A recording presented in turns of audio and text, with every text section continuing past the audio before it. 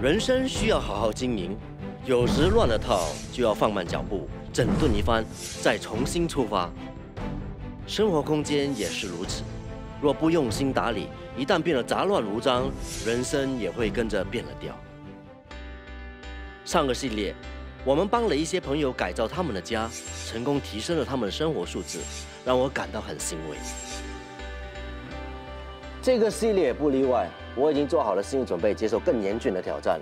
跟我一起共同进退的，除了设计专家、收纳达人，还有一位美女助理。乘风破浪，披荆斩棘，这是我的使命。这次我们收到的求助信件中，论杂乱和问题的严重性，都比上个系列有过之而无不及。但我相信，我和汉伟大哥联手出击，必定能加减乘除，烦恼尽除，我们会全力以赴。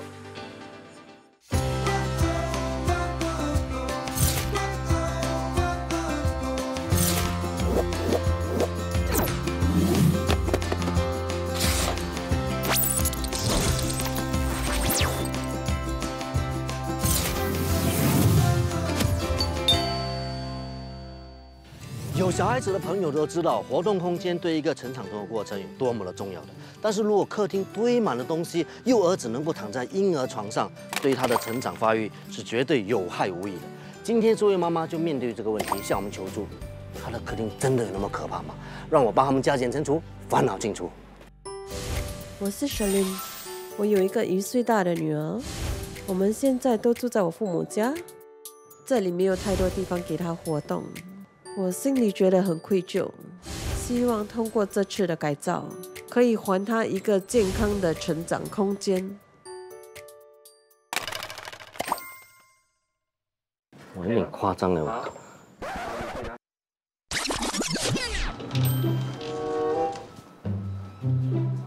应该是这里了。艾伟，等一下，先戴上这个。你们这样弄我很紧张了，到底什么问题？好像很可怕这样。这样我戴我怎么看？是哪里？这边哈？对，我可以带你走。可以打开来了，1、2、3。第一个反应就是制作组没有说骗话，真的有吓到，太可怕了，我都不知道怎么走进去。我可以请那主人出来一下吗？主人在哪里？躲到哪里去了？啊 ，Hello。Hello， 你们好，你们好 ，Hello， 你好，怎么称呼你Shalin。Hello，How are you？What is your name？My name is Valerina。Hello， 你好。是哦，你就觉得这个屋子很脏是吧？哇，天哪，这怎么可能是一个客厅？以前没有这样乱啦，但是哦 ，after baby 的东西堆积之后就很乱了。有很多 baby 的东西吗？没有哦，从外面就好，一大堆帽子，哪里可能是 baby 的？然后这边很多白色的酒 ，baby 不喝酒的吗？我没有感觉这是一个客厅，我没有感觉是一个家，给我感觉真的就像一个货场，什么东西摆满满的，我真的不懂从何开始。我看到东西就是一箱箱东西，一袋一袋的东西，全部包起来的，然后全部重点是大部分东西都藏在桌子啊、椅子啊，甚至是那个 baby 床的后面，我看不到，所以我真的一点头绪都没有。这里所有东西都需要用到，还是都不要用到的？大多数都要用到吧。哇，你的 baby 到现在竟然没有还很好，我已经真的是很佩服了。很多灰尘呢，其实我觉得我眼睛很辛苦哎。他 OK 啊？你 OK？ 一定要习惯。他被逼的好可怜哦你哇，不如你把 baby 先暂时爆开，你帮我 OK， 好不好？我们请制作组把 baby 先暂时爆开。哎呦，好可爱哟！乘除OK， 把你加减乘除掉。来，你先暂时把这个拿开，好不好？这2台东西先暂时放在一边啊。这边有，你看这个它都长大了嘛，对不对？应该不会用到是吗？我是想给我朋友本来。你全部东西都要给人，结果给到自己这家人来呀，没有根本没有给到任何一个人嘛，是不是？因为只是最近才没有用了，然后就讲说要给人，然就还没有给出去，然就堆积在家。这整间屋子谁是罪魁祸首？我是其中之一啦。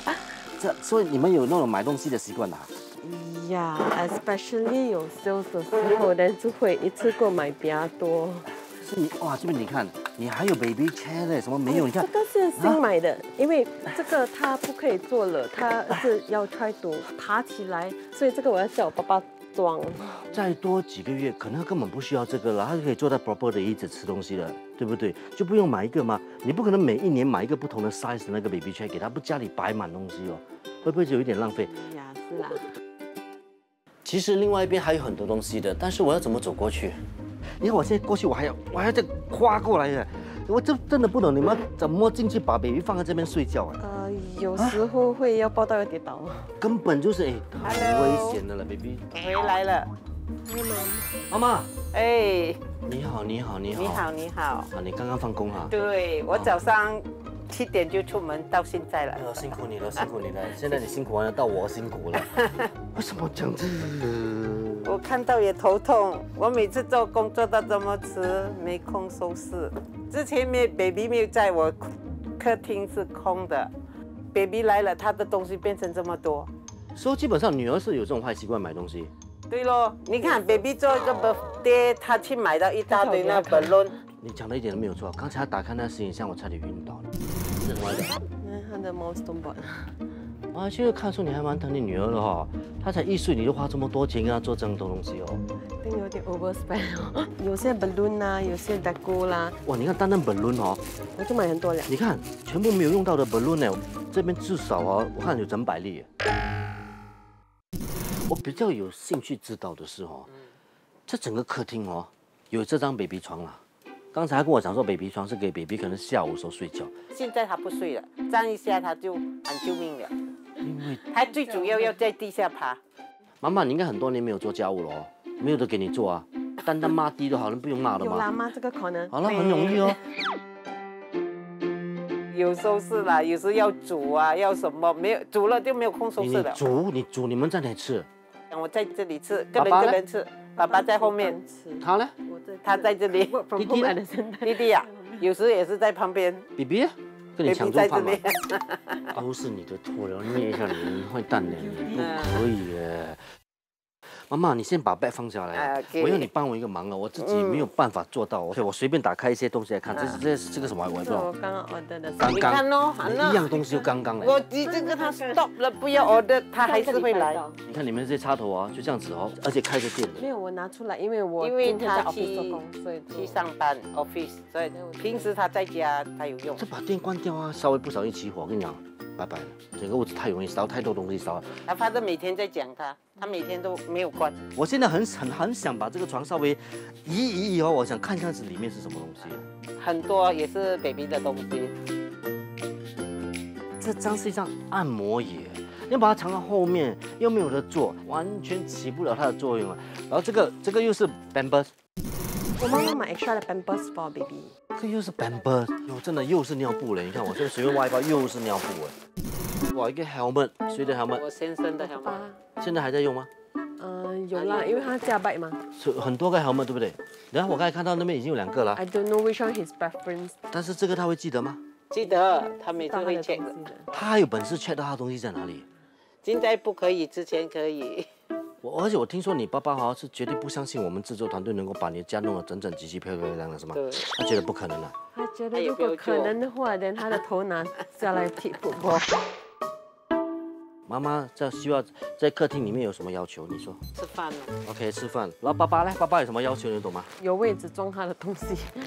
哪些是爸爸的东西？时钟啦，那种布达啦，然后这里的东西是他的咯。他喜欢 collect 这种 antique。然后这个是我先生收集的。他喜欢那种 antique。在一个家里面有这样练摆设，我觉得是漂亮的。你们不是，你们是到处摆放你们东西就不对啦。OK 啦，基本上我真的是没有办法，我跟你一样。我现在我真的出不了了，我真的不知道怎么走出去了。今晚我在这边过夜了，跟你baby一起睡了。现在你唯一要帮我的东西就是，请你帮我开路。Sorry， 我要出去。Oh my god！ 请你出去，给我想办法出去。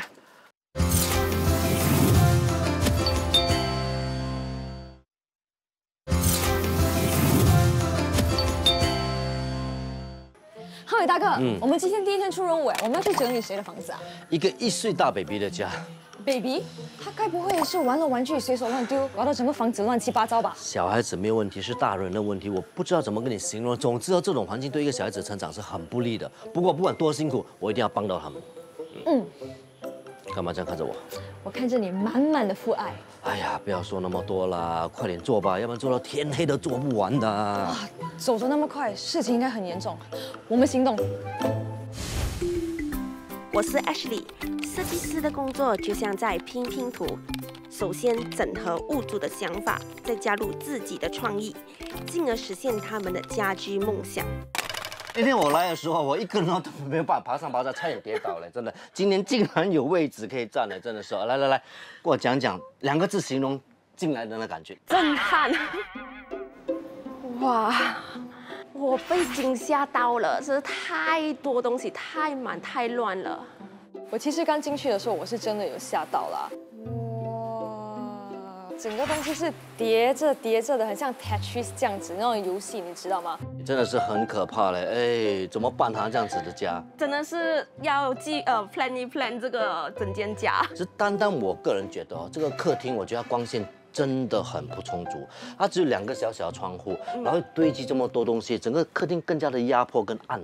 怎么办呢？对，其实这整个客厅的装修其实不算太旧，但是最大的问题就是太多东西了。你可以看那个窗口都被遮着了，完全没有办法开窗口，开了窗口没有办法关。如果下大雨怎么办呢？先用一个 stick 来。窗口本来就是可以用手开的嘛，竟然是因为堆满了东西，必须要这样子做。其实我觉得还是很危险的，万一妈妈失手，还是推着它出去的话，整个主窗掉下去，那就真的不堪设想。颜色方面会怎么处理？什么样的一个颜色？因为我看到家里的装修的跟它的摆设跟家具都有一些中式风格，所以这些会纳入在我的设计考量当中。哇，你单这样进来一下子就瞄到很多这些他爸爸收的一些古董，他爸爸收的古董。对，我看到那个应该值很多钱呢。是，那个不应该丢，那些真的是能够融入到设计师很了不起哦。对。那如果地板方面会怎么做呢？OK， 因为其实现在的这个地板的话，都是以前旧的 HDB 原有的地板，因为家里有小孩子嘛，所以我可能会纳入那种比较 soft 一点的 material， 所以点小孩子跌倒啊，他也不会伤到。听完了designer的意见呢，妈妈希望在客厅上能够做到什么东西？饭桌 ，OK， 重要 ，OK， 好。还有呢？还要有空间。说到 baby， 不如这样子吧，你好好跟designer解释一下，为什么有一张 baby 床在这里，好吧？咱们过去，来。因为我们大多数有时候在客厅嘛，所以在房间的话，然后就没有人看，然后怕等下乱抓东西来吃，但就有点危险。因为他现在会开始爬了。但是 baby 慢慢长大，这张床应该迟早都不要，对不对？可以这样讲了。然后这个 baby chair 呢？可以 donate 出去了。然后这个按摩椅还要吗？也可以 donate 出去了。哇，太好了，有味了。是，这个任务交给你，不容易哦。我会尽量。这间家最大的问题就是他们的收纳空间，还有他们的活动范围。因为家里有小孩子嘛，所以他的那个活动空间是我首要解决的问题。我是欧阳浩山，即使没有大房子，只要用心整理收纳，一样能打造出令人愉悦的居住空间。上个系列我们已经领教到什么叫堆积如山，现在真的是一山还有一山高山啊！欢迎你回来呀，快点帮我们啊！怎么办？你看，你第二感觉怎么样？2个字形容，刚才还没讲。被埋没了啊！埋没什么？很可怕，对不对？问他们为什么？你问，哎呀。常年累积一点一点加起来，然后又舍不得，人是觉得需要，人就堆积这么多。那我们可以转一下看一下这边空间到底有多大？空间很小。那你如果是在这里成长的小孩，你会感觉怎么样？救命啊，没有位置给我玩。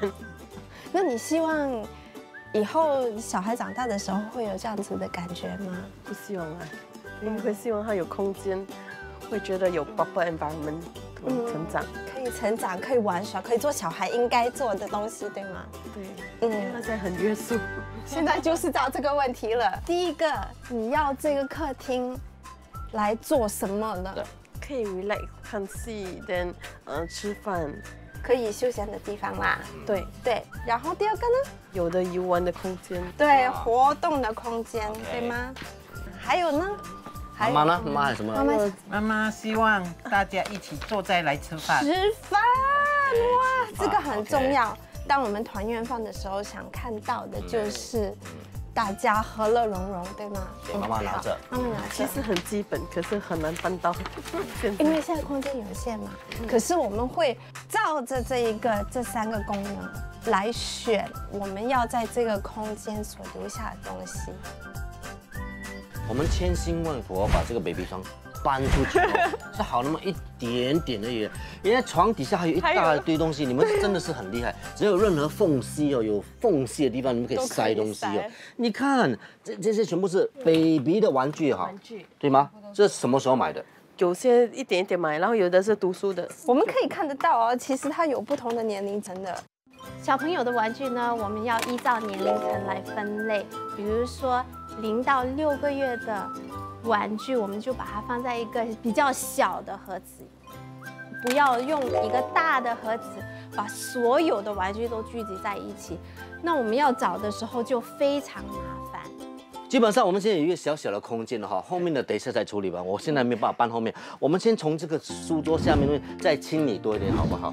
很多这种网购的东西嘞。开宝箱时网到了，对，这是网购的奥妙是吗？因为那时候我买东西，它有送的，有用到，需要吗？拿一个就好。对，哇，妈妈厉害，一个就好，来一个就好。留一个，留了在那边。是什么？是什么？这个是我要卖掉的，这个是我的那个 breast pump 的东西。这种很个人的东西，因为是所谓的泵奶的，这个可以给人的。其实还有很多单亲妈妈的收容所，他们会用到这些东西的，非常非常有用。可是我是要卖掉的。OK。可是，在3、4个星期以内，如果没有卖掉的话，那我们就要把它捐出去。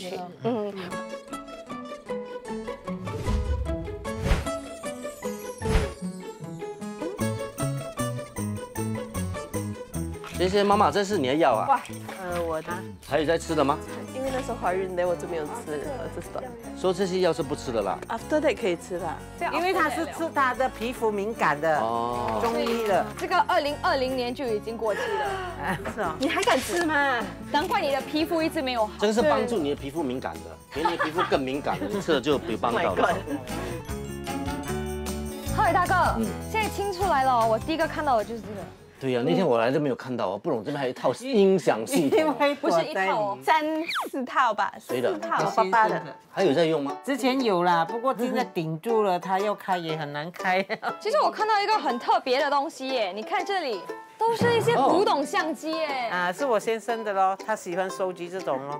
哇，我觉得这个家越来越有意思哎，好像有很多东西等着我们去发掘。宝箱中的宝箱，当。我还是第一次看到家里有一个这么大的保险箱，而且是古董保险箱。这个保险箱是分钟卖的价钱是非常好的。这个里面藏什么东西啊？有手表啦，之前有放金啊。哇，金啊！哇，你很有钱呢。不是我戴的普通金而已。但我开不到的。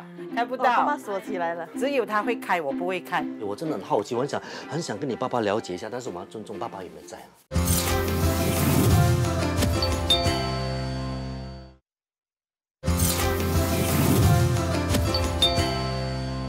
我真的很好奇，我很想跟你爸爸了解一下，但是我要尊重爸爸有没有在啊？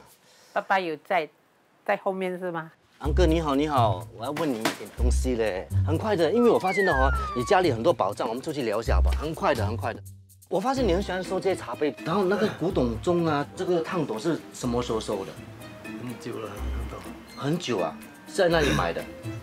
马来西亚。马来西亚买的，真正的宝好像是这个哎，我们全部都很好奇了，很想知道里面有什么东西，我可以看一下吗？没有什么东西，没有东西给我看一下啦，别讲一点点就好了，一点点。是不是有开给我看？我们不要看你怎么开 ，OK， 观众啊，不可以偷看啊，不可以看，我们自己看就好，不可以看。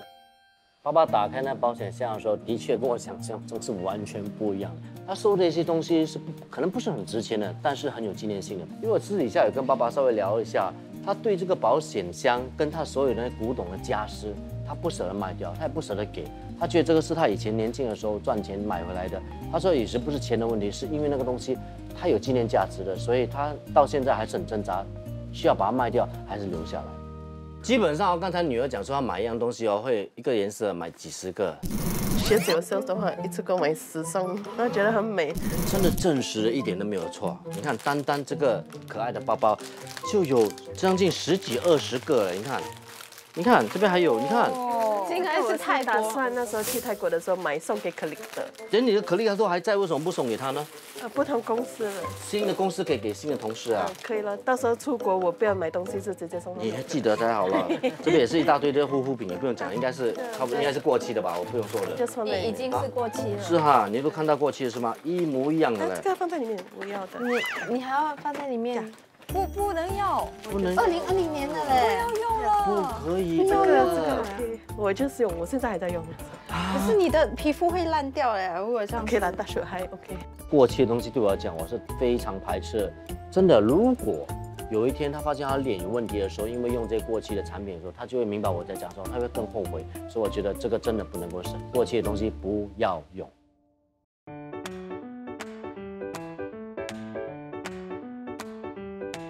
很多宝箱要开，这个又是什么？哒哒，包包是吗？什么？对，哇，这个很新哦，感觉上。这个装 baby 出门的啊，放在这个盒子里面怎么用？要用才拿出来。所以这些包包是怎么样呢？怎么样？我们还需要的吗？还是全部都要？是哪一些是要留的？我觉得有些看起来也蛮旧的啦。organizer 说了，这些，这个还需要吗？呀，出国可以用那种 hand carry 的。好呀，其实也就 OK 啊，那就拿开吧。这个我们就开另外一箱。这个也不用了。要。OK， 来，包包可以放这边，要的包包可以。OK， 要的放在那边。对，要的放前面。对。再来，放这边。这个又是什么？哇，哦，看不出来。我要卖掉的，因为卖掉我有点买5包，是购买8个。你看这些都很新，这些要卖掉啊。是这个自己用，你还要用。你把自己要用的跟要卖的放在一起，怎么会记得呢？因为没有味，然后就全部收在一起了，我就给别人拿东西了。那些要卖的物品不要和要收的物品放在一起。把要卖的物品放在一个显眼的地方，时时刻刻提醒自己要快处理掉。现在3呢，最主要是跟你分开，哪些是要卖的，你这样留了分清楚就好了，就不会乱了，好不好？我不懂，已经看到了几百个这个东西，也是 baby 的衣服，因为 baby 的衣服大件我要，小件我就不要。这个就是 baby 可以穿呐。婴儿的衣服我们要依据年龄层来分类，比如说0到3个月，3到6， 6到9， 9到1岁，然后1岁到2岁。现在要用的衣服我们可以收起来。如果衣服太大，现在还没能穿，我们就把它放在另外一个收纳盒里面，日后再用。哦，这个给他学东西 ABC 的，这个是可以拿出来放这里。等一下，学 ABC 的哪一个？可是我们刚才已经有那个 ABC 了，刚才有一个东西是要学 ABC 的了。不一样的东西了，那个是。没有，那个也是。这个不需要了，太小了。给他学 ABC，OK。我觉得舍琳啊非常疼她的孩子。你看她花了那么多钱，买了那么多东西，想要给她的孩子学习，可是全部都没有开过，多可惜啊！哇，这个刚才我们看过一个嘞。然后这个，哦，这个应该不要了吧？不要了。哦，都发霉烂了。发霉发到这样。你看，你们看一下。你看它的哦，不要了哈。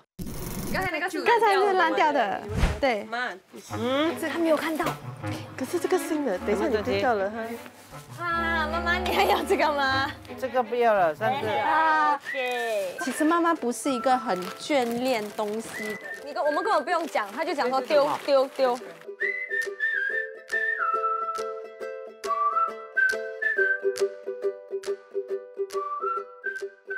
这是全部要丢的。Now I know why living room no space 呀。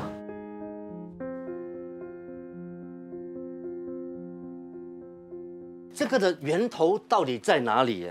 来，帮我找一下。是，在这里。这个源头在这里。然后这里还差多个源头，去那边来，过来，给我一定要找出来，因为实在太危险了。来，这里这个接来这边，这个接来这边，这个在里面。你想象一下，如果这个东西它刚好在中间嘛，坏了起火，真的是很快全部一起烧掉，太危险了。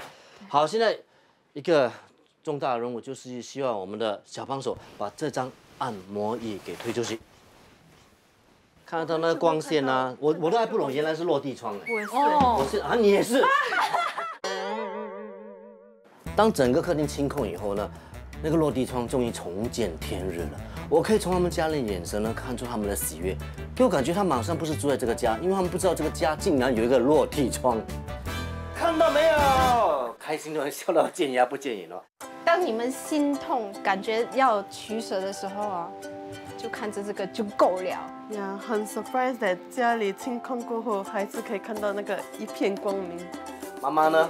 很高兴哦，当我要抹地要什么都很方便，直接抹就好了。我很有信心呢，几个星期后可以把一个可以休闲、可以吃饭、可以让一家大小团聚在一起的客厅还原给妈妈跟沈琳。我们一定做到了。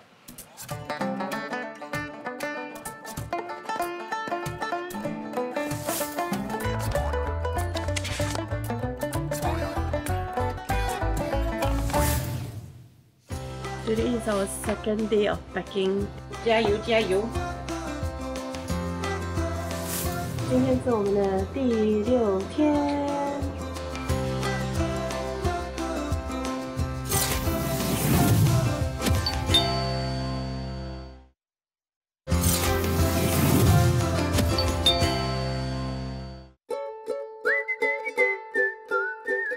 我帮舍琳的家设计了新中式风格，这风格跟传统的中国风不一样。新中式使用的线条跟材质会更加的简约跟现代化一些。我也考虑到舍琳的家是属于3代同堂，所以为了综合她不同年龄层的喜爱，我将传统跟现代的元素结合在一起。哦，很聪明啊，所以怪不得你把这个沙发保留下来。对的 ，OK。所以你可以看到整体的颜色搭配上面，我也是使用了淡色的亚麻布纹搭上一个深胡桃木色，可以展现整体的那个内敛跟成熟，而且也可以再跟它的原有的家具做一个连接。哦，你很聪明的保留他们这个中式家饰，我相信他爸爸跟雪莉一定非常喜欢这个设计的。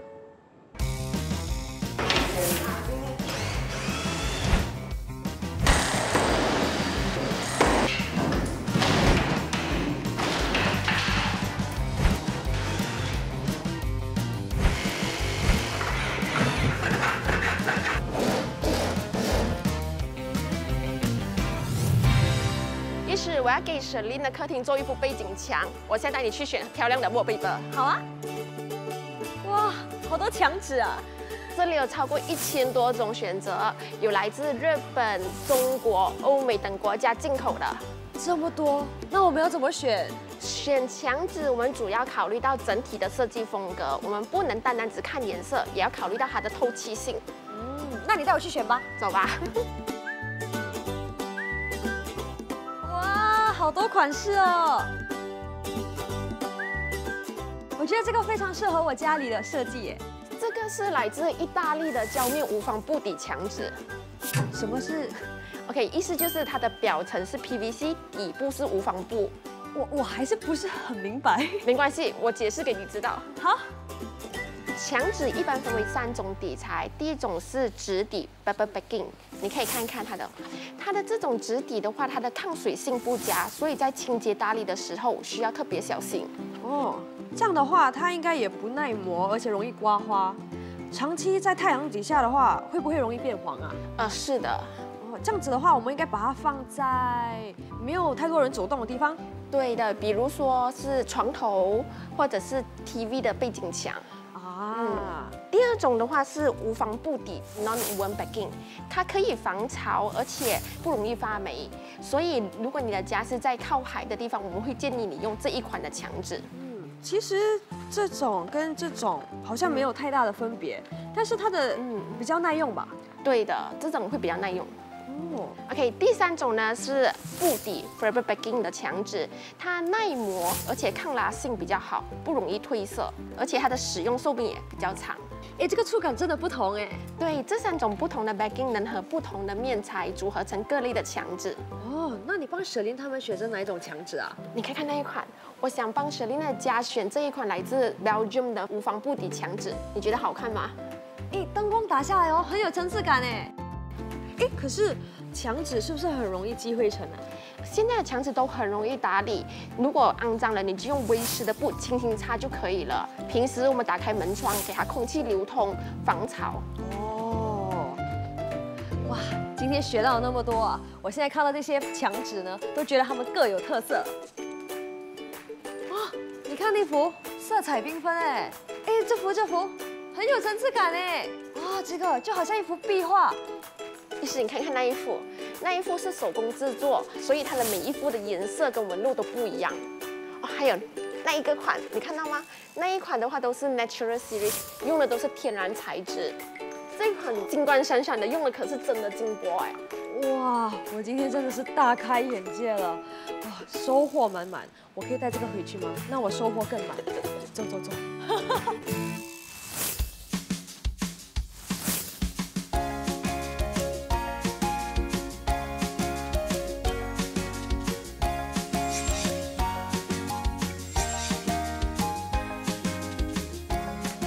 早上好，怎么样？你们多一下就可以看到你们全新的客厅了，什么感受？很兴奋。来，跟我来。欢迎。Hello， 欢迎。我有一个特别的安排，噔噔。我第一次来你家的时候，我是戴眼罩的，因为制作组觉得这样子会很刺激嘛。今天轮到你们了，让你们体验一下那感受，戴上去吧。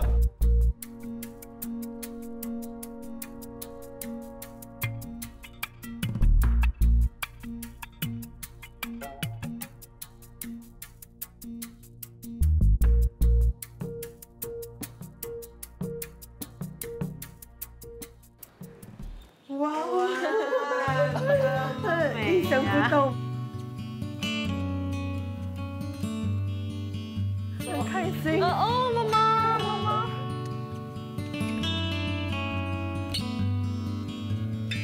我的家终于变得这么漂亮。我可以完全了解你的心情诶。之前呢，客厅真的是很可怕哦，都不像是一个客厅嘛，对不对？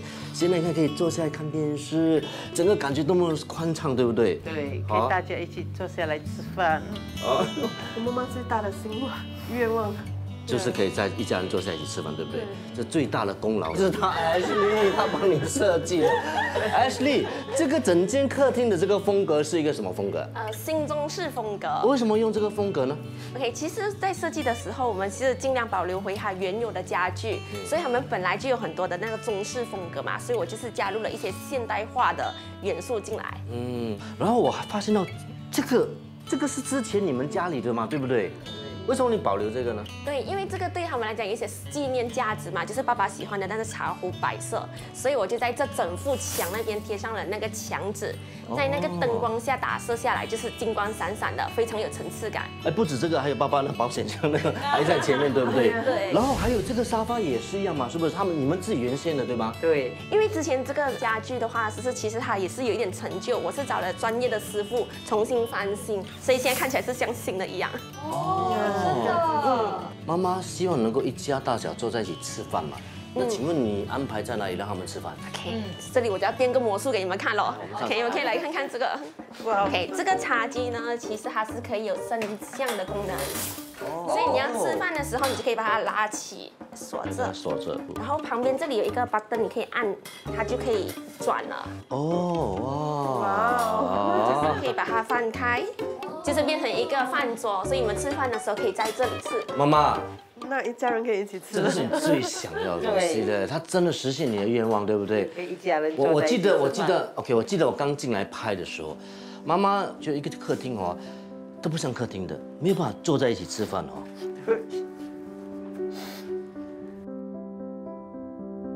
我看到妈妈哭的时候，我才发现到，原来妈妈其实一直很渴望可以有一个整洁的家，让大家好好的聚在一起。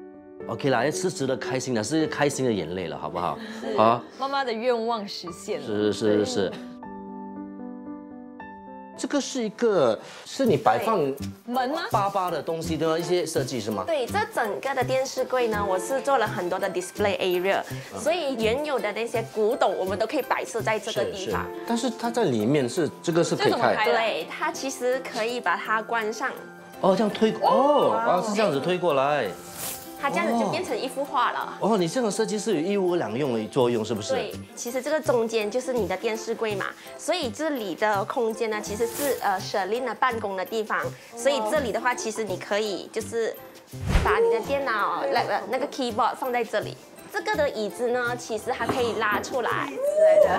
这个椅子它是有 storage 的，所以你们平时要吃饭的时候，也可以把这个椅子拉出来用。哇，他真的很细心的，还要顾虑到妈妈、爸爸还有女儿嘞。但是 baby 没有嘞，设想中 baby 你没有管 baby 啦，给你看看，在哪里？好，这个位置。所以 baby 的空间是在哪里？就是在这边上面吗？对，这个空间呢会是 baby 的玩乐区，也是你们的休闲区。里面呢，哇，这么多球啊！哦， baby 也在里面玩，对。所以 baby 长大一点的话，我们就可以把球拿走，这里也可以变成一个储藏空间了。对不起啊，baby， 我自己先来吧。哦，所以快 Q 啊！对，好像有点要淹出去了。这个有惊喜耶，这个我没有想到会有这样一个设计给 baby 啊。是，你的工作地方我特地是靠近 baby 的玩乐区，所以它比较容易照顾。他那个时候有很多 baby 的东西，那摆放在哪里？对，其实它这里的话都是有很多储藏空间，这个可以里面放东西。这里呢也是有那个 drawer 可以放，里面这里呢也是可以 flip up 起来放东西。Ashley， 你在第1集哦就给我们这么大的惊喜，跟教出这么漂亮的成绩单了，真的很好哎，真的谢谢你，谢谢你。然后我从妈妈跟女儿的眼神可以真的感受到他们的喜悦，对不对？非常开心。哦，现在好像我们只成功一半而已嘞，还有一半呢就是要我们一个专业的收纳达人3来帮我们教我们怎么把东西好好的收纳起来，这才是一个完整的客厅还给你们，好不好？好 ，OK。OK， 上今天哦，真的是小儿科了哈，全部是 baby 的东西了。OK，baby 的东西我们要从哪里开始收起比较好？我们从baby 每天都需要的东西就开始，好吗？纸尿片，纸尿帮我拿一下那个收纳盒子。好，来。所以呢，我们纸尿片如果是每天都在用的话，可能一天要用10片，就是10片大概啦。所以比如说呢，这个尺码比这个尺码小呢，你可以一个盒子放一个尺码。纸尿片我们有分现用跟备用的。现用的呢，如果是已经拆装了，我们可以把它一一拿出来放在收纳盒里面，这样子才会比较好掌控数量。那我们换尿布的时候还需要些什么东西呢？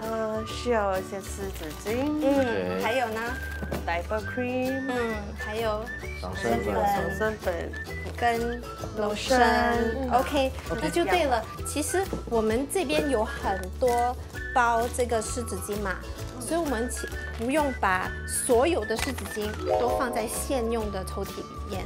现用的话，我们只需要2包或者是1包，看你的用量是多少。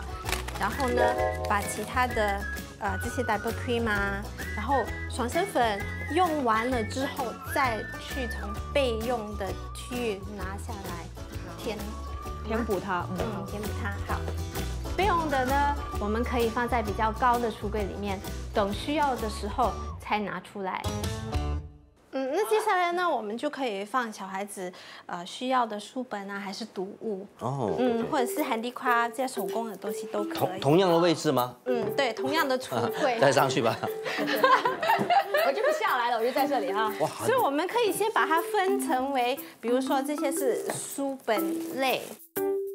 小朋友的读物呢，有分为2种。第一种就是需要大人陪同阅读的书籍，这些书籍我们可以放在比较高的地方。还有呢，有时候它们是比较大或者比较重，这样可以避免小朋友可以触碰到它们，以免受伤。那小孩可以自行阅读的书籍呢，我们就把它放在以小孩视线为标准的高度，然后他们自己可以自由拿取。读完了之后，又可以再放回去。那小孩子的玩具，收纳玩具的时候呢，我们要分现用跟备用的，然后再分大小。小型的玩具，我们就把它集中在一个收纳盒里面。小孩要玩的时候，就可以把收纳盒拿出来，之后再陪同小孩把玩具放在收纳盒里面，这样可以教育小孩子怎么去收纳。大型的玩具呢，就可以直接放在橱柜里。OK， 现在到你这个宝贝女儿的衣服了哈。对呀。来，怎么做啊？小孩的衣服呢，我们要口袋式的折法。懂什么是口袋式折法吗？没有尝试过哎。OK， 通常你们怎么折衣服嘛 ？OK 啦，你们就在折，你们是怎么折？妈妈折的话是这样，就放进去。就差不多一样了。这是妈妈折法，女儿的折法。我们看看3的折法，正确的折法，这件 OK 啊？可以。好来，口袋。什么叫口袋式的折法哈？我们跟你刚才折法是一样的，就是分1/3，然后这个呢，先把这边折到一个小口袋式的，这边把它挤进去。妈妈懂啊。妈妈懂。所以这样子的话呢，东西就不会很容易的掉。你看，整整齐齐。对啊，要拿就拿了一件。对。其实玩具是挺容易折的，也是这样折。可是因为玩具有前面跟后面的纽扣嘛，所以我们先把它折起来，然后反过来，这个纽扣接这边。打扣起来，就变成一个包裹了。而且我发现呢，他女儿哈，或者是因为妈妈的影响了哈，然后她的衣服都是比较多蓬蓬裙啊，比较可爱的。像这种这样子没有什么规则性的裙，你怎么收纳会比较好？因为这些是出外穿的衣服嘛，所以出外穿的衣服就应该在房间的衣柜。对。而且这种可能需要挂起来，对吧？是。所以只要记得哦，客厅能放的就是家这种便装，家里的衣服，然后是漂亮出门的全部挂在房间，好不好？所以我们稍微分类一下呢，我们再处理，好不好？好。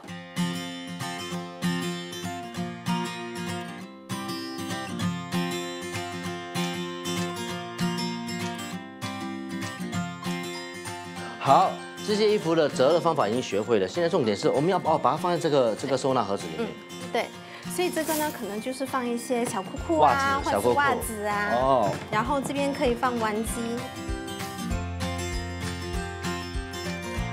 哇，来，看起来哇，好舒服哎，整整齐齐，好像一个小小的礼物这样。对，那我们现在把它放在抽屉。其实我也蛮惊讶的，只有 baby 的东西是放在客厅里面，然后呢，他们自己常用的东西全部放在房间里面，他们真的很听话嘞，这一点我要给他们一个赞。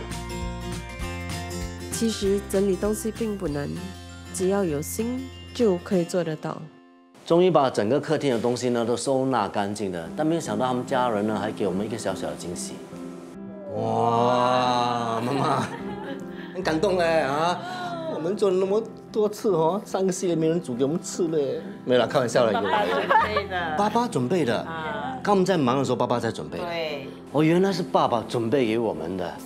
爸爸给我们的印象呢，就是不苟言笑，没想到有那么暖心的一面，真的太有心了。觉得爸爸其实很开心，然后他还这么用心帮我们弄。这是的确的，因为在私底下的时候呢，我的确是有稍微问了爸爸，因为之前我们来的时候，爸爸的脸是比较严肃的，但今天我看他一直不停在笑嘞。原因哦，整间屋子都地方变得很宽松，然后整家都可以坐下来一起吃。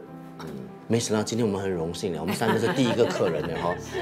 我常说的，一个家呢，不是钱多少的问题，是那个笑声有多少才是最幸福的，对吗？我希望你们以后呢，有了这个饭桌以后呢，那整个客厅是充满笑声的 ，OK？ OK， 谢谢。我们也希望啊，这个笑声可以一直延续下去哦。因为之后我们会来突击检查，如果不及格的话，我们会把东西搬走。我知道你们也不想了，对不对？对。到时就我们在后面大笑，不是给你笑。全部带回去我家。OK， 我们来吃点东西吧。谢谢你们，谢谢你们。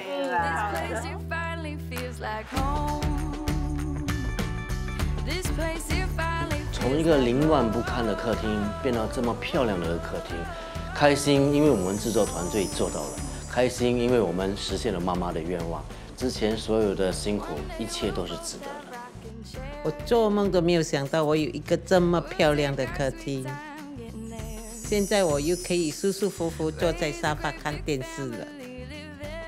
baby 有更多活动空间，他开心，我也开心。这是一个新的开始，我会继续努力。